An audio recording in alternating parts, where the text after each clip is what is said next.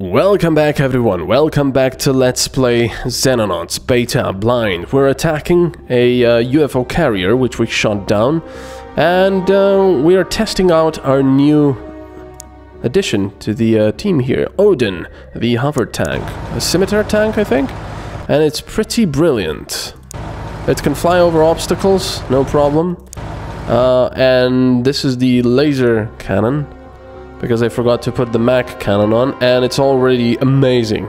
It's quite accurate actually, and it does a lot of damage. No.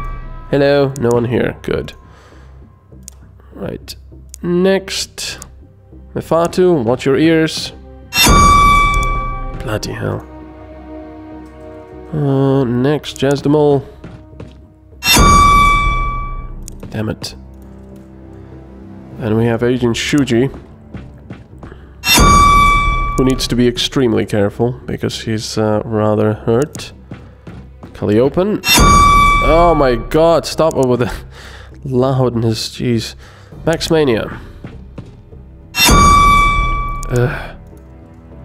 Max Mania, please don't you dare do reaction fire in close quarters. I would load up the stun rockets, but there's no point in using them on these guys. I guess if we got some Harridans maybe, but not on these guys, definitely not. No, Corporal Private moving. No, that was too loud. Corporal Private Creeper's ears are ringing now. It is probably... Oh, these guys are here in the line of fire. That's not the best idea, but it's gonna have to do. The aliens know our every move though. Alright. Let's proceed. No! No one here. Chaz Davis, okay. No, moving forward. No! No! Alright. Chaz Davis, let's be careful. Let's be careful. Well, that's not careful, that's ballsy, I guess. Right, there's no one here. Good. Agent Shuji. Lord Squirrel. You can be over here because you've got high reactions with that carbine.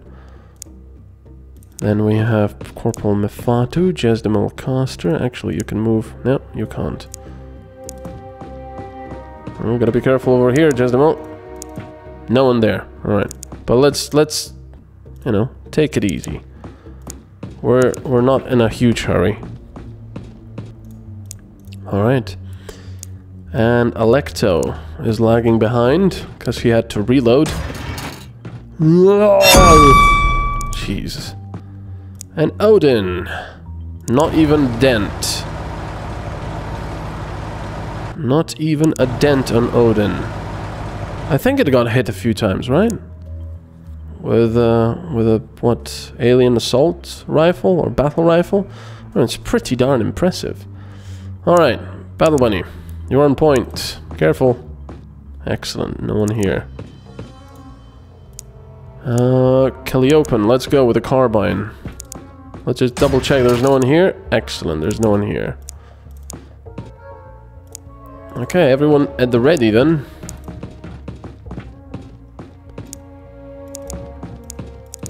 Let's go. 1, 2, 1, 2, 1, 2. Yeah, I don't need that many soldiers, but, you know, just to be on the safe side. And the turn. And now they're gonna pop in here with a plasma cannon and just shoot everyone, probably. No, good, fine. Okay, Private Lord Squirrel. Loud.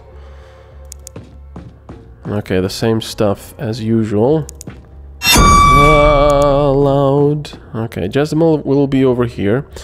Agent Shuji will be very careful with you. You'll be mostly grenades and stuff, I guess. And even grenades are very dangerous. We can't have you here in the corner, Calliope. Max Mania, I want you over here, so you can shoot inside, but gotta be so careful with that one. Alecto. That is genuinely hurting my ears now. It's so bloody loud. Chaz Davis, can I just press Control S? No. Would be nice to just shut off the bloody screaming. Alright, Chaz Davis, I'm wary of placing Chaz Davis in the line of fire, because he's a very good seasoned soldier. Private Creeper. Oh, my ears, watch it. La la la la la la! Oh, God. Horrible. Private Mefatu. La la la la la! Oh, my ears. They are ringing! Alright. Bring it on, aliens. Actually, don't, because we'll be bringing it on. Okay. Careful now. There's a Harridan there. That's it? Is that the leader here? Huh. Well, how about we throw this? But it's gonna start shooting at us. That's the problem. Corporal Mefatu, do you feel lucky? How about, actually, if we throw... Well, no. If we throw a smoke grenade here first. That could work. Throw a smoke grenade here. Why is this a 0% hit? What? You have to stand up? No? Okay, what happens? No, that's a perfect hit. Uh-oh, and he shoots anyway. But that's good. And now... we can throw these grenades over there. There we go. Excellent. Bon appetit! Well, we can't actually throw this one. Battle Bunny has some, so we can move away. Have at it! Perfect throw. Not bad, Battle Bunny, not bad. You don't have any more, but that's fine. Let's close the doors and check out this area, Calliope. Oh, there's another one here, and you've got the perfect weapon for that. Oh! Well, maybe this was the officer. But I'm not sure you can actually capture these alive. So, let's just wait for now. Yeah, there he goes. That should be it, I think. Alien Elite, Alien Officer Corps. Okay, so there were no leaders. Yeah, okay. It's just destroyed. Yeah, oh well, they're all destroyed. Carrier Data Core destroyed. Items, Alien Fusion Reactor, Alien Alloys, Selenium. Only 8 Selenium. That's not very good, but it was a fairly good mission. Agent Shuji got quite hurt, but that's alright. 13 days. Jasna Malcaster is not even leveling up anymore. She's got everything at maximum, apparently. Chaz Davis is injured for 7 days, and Lord Squirrel has been promoted to Sergeant. Excellent. And Battle Bunny, the 4th, has gotten the Service Medal. Participation in 10 combat missions. Alright, we've still got stuff around. We've got an alien base here. We've got various UFO. These guys have no fuel left, right? Yeah, 30% fuel. What is this? This is a battleship, which we have, yeah, 2 battleships. We have no chances of getting these. And hopefully they're not gonna shoot my dropship down. And this is another battleship. We could get this UFO 230 if we were lucky. Of course, if our interceptor was anywhere near ready, which it is not. And it's already disappeared, so that's good. Right, leave Kadzi alone! Okay, average relations, that's pretty good. Good, good, excellent, excellent, superb, good, poor. Okay, so it's pretty good. It's pretty good. And we've closed the financing gap. As you can see, we're only 170 sort of thousand in the minus, so that's good. The force cost change is going down a little bit, but that's alright because we're gonna take this base out and we'll take Odin with us. Chaz Davis needs to get his health up. I want some more smoke grenades because you can definitely carry them. More of these as well, maybe. Yeah, look at this, you can carry a lot. Calliope, you've got these, but none of these. There. Yeah, just have it here. There we go.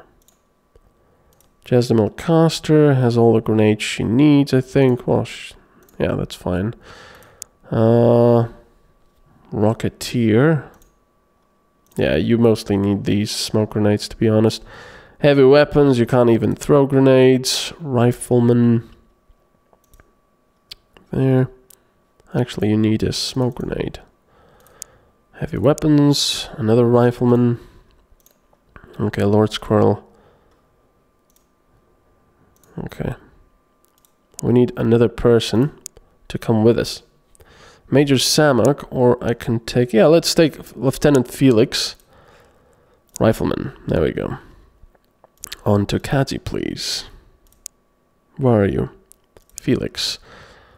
Let's take a couple of things away here. Don't really need them. Maybe like this. You need a smoke grenade, just to be sure.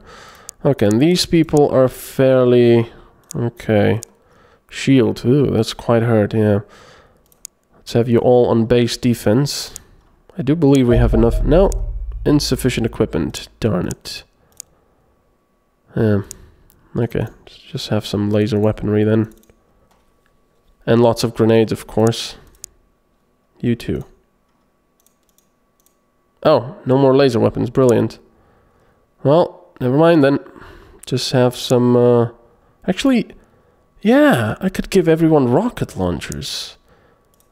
Because this is the only weapon that uses... That is always available, no matter the technology. And it always gets upgraded for free. I should actually do that. There you go. 24 time units. That's quite bad, but that's alright for now. Okay, so we are sort of ready. I think I'm gonna wait a little bit until I actually go and attack that base. Ooh, that's like a stealth bomber. The X-120 Fury Interceptor is the ultimate weapon in the battle for our skies. It is an unmanned craft. Oh. With virtually unlimited range that can fly so high and so fast that no UFO has hope of outrunning it, let alone intercepting it. It can travel at Mach 8, allowing it to reach any point in the world in under 2 hours. It carries a single super heavy singularity torpedo in each mission. What the hell? The Fury was influenced by the allegedly secret SR-71 Blackbird, which is almost invulnerable to conventional technology due to its impressive speed and service ceiling. Not that our organization would have much trouble dealing with them. The design has been evolved and enhanced, not least by removing the pilot and the equipment required to keep him alive. An autonomous flight computer tracks sensor data against mission parameters, adjusting its behavior to ensure the mission is completed as quickly and as safely as possible. The engines are a 3-stage turbojet, ramjet, scramjet design, where each stage speeds the craft to the point at which the following stage can kick in. So let's see, a turbojet for the beginning, then a ramjet. What's a scramjet again? Is that like a rocket?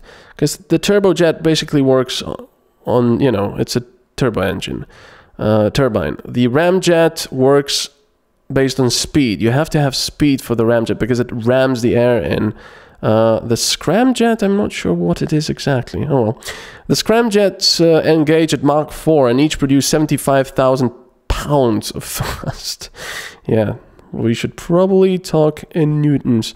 Rapidly accelerating the Fury to Mach 8. These speeds, air resistance heats the surface of the craft to 4,000 degrees Celsius, ordinarily impossible to sustain without a spacecraft-style ablative coating that requires a replacement after every flight.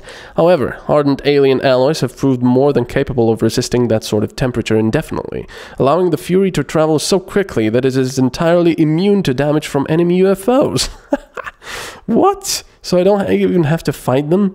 Unfortunately, as weapons are also needed to be designed specifically for hypersonic launch, the speed of the craft also limits the weapons that can be carried to just one, the super heavy singularity torpedo.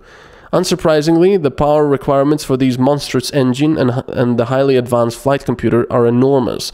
A singularity core is the only viable power source, so each Fury built will require us to capture one from an extraterrestrial capital ship. Wait a second. Why are you using turbojets and ramjets and scramjets then if you have this unlimited singularity core and energy? Huh. Okay. Fine. Oh, singularity torpedo. Oh, look at it. The Singularity Torpedo is the most destructive weapon mankind has ever created. It produces a perfectly spherical release of energy that will instantly reduce anything within 5 kilometers to its constituent atoms. Do not expect to recover anything from alien craft destroyed by this weapon. Bloody hell! As it has been designed specifically for hypersonic launch, it may only be carried by our X-120 Fury interceptor. The destructive power of the weapon is drawn from the practically limitless energy held within the Singularity core.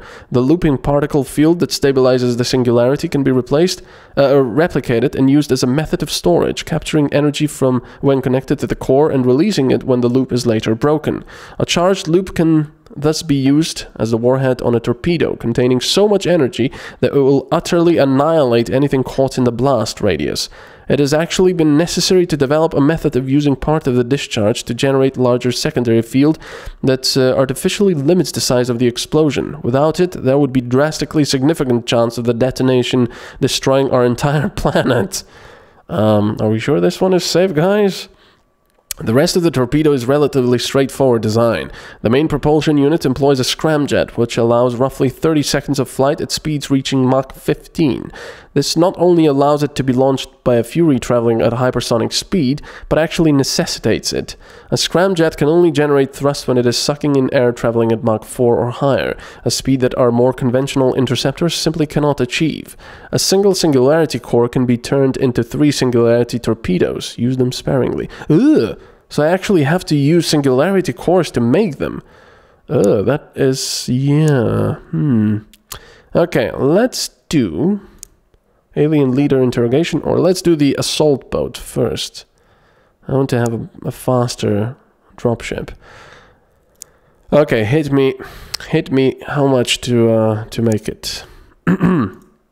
600,000, and I only have 1 Singularity core. I don't even have one.